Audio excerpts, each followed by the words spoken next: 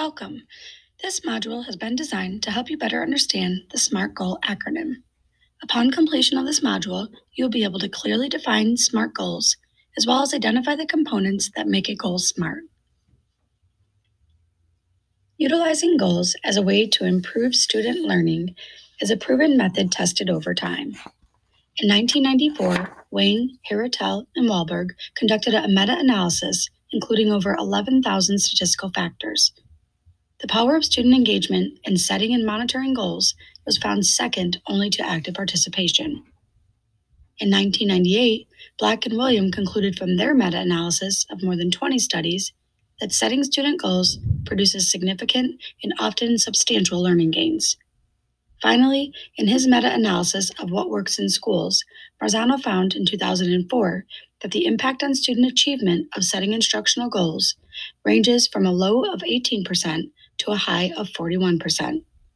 SMART goals have been used by other industries for over 20 years, but they are now beginning to be valued in school settings. Using the SMART goal technique encourages professionals to think in terms of results. SMART goals help us to identify what is expected and when it will be completed. We can use SMART goals to improve our instructional practice, professional practice, and increase student achievement. SMART can be defined in many different ways, but our district will be embracing the definition presented by Solution Tree in the book The Power of SMART Goals. SMART is defined as strategic and specific, measurable, obtainable, results-based, and time-bound. What makes a goal strategic and specific? Strategic goals are part of a larger vision. They are long-term and broad-based. Strategic goals are linked to the priorities set by the entire school district.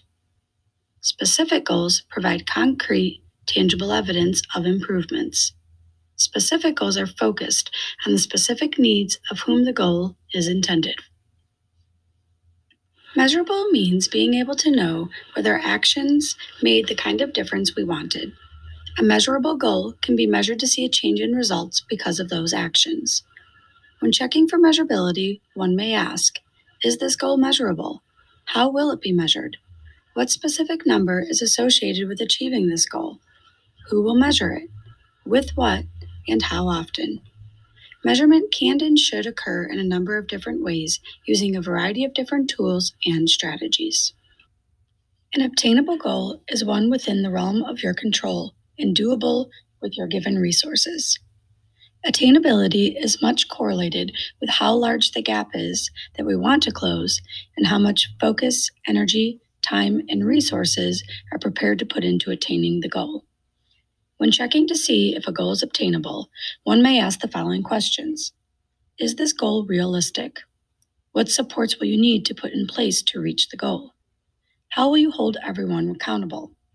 And finally, who is responsible for the steps? Results-based goals describe an outcome. These goals provide concrete benchmarks against which to measure our efforts. When evaluating a results-based goal, one may ask some of the key questions. Did student learning improve as a result of what we did? If we did not receive the results we wanted, why not? What needs improved? Should we try again, perhaps with a new plan? Time-bound gives a specific time frame to achieve the goal.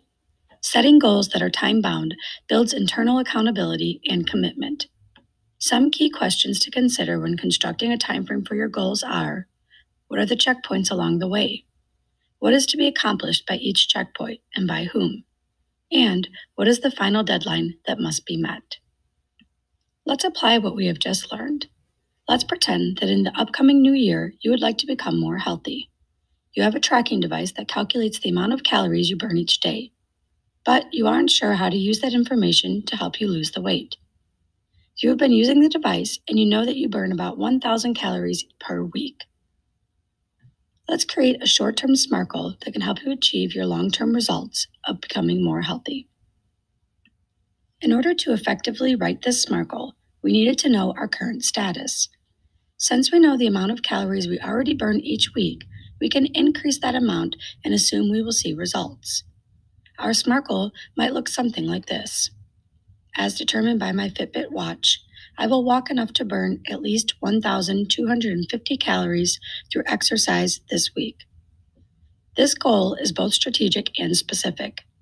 It aligns with the overall goal of becoming healthy, and the amount of calories needed to burn directly relates to me. This goal is measurable through a tracking device and an exercise journal. Burning an additional 250 calories per week is equivalent to adding one more workout, making the goal attainable.